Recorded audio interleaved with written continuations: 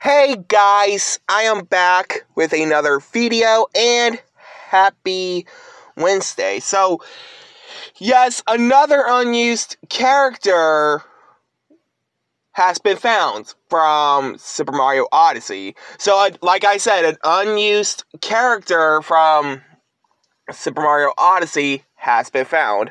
Her name is Goombetta. She's like a Goomba. So, y'all know where I'm going with this. We already got a female Goomba character, which is from Paper Mario 1000-Year Door.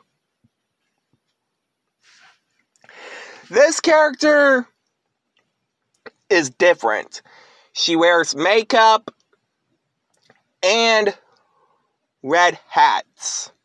Like anything that's red related, like the color red. So, why did Nintendo did not use her? I don't think this character was even announced.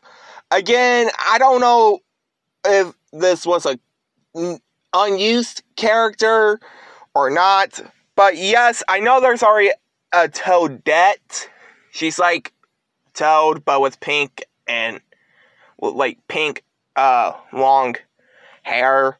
And Peachette, which is just literally a clone of Princess Peach, being another clone of Toadette. So, anyway, guys, we want to see this Goombette character in Super Mario Odyssey if they should had used the character. Let me know down in comments below, and I hope you guys like, comment, subscribe.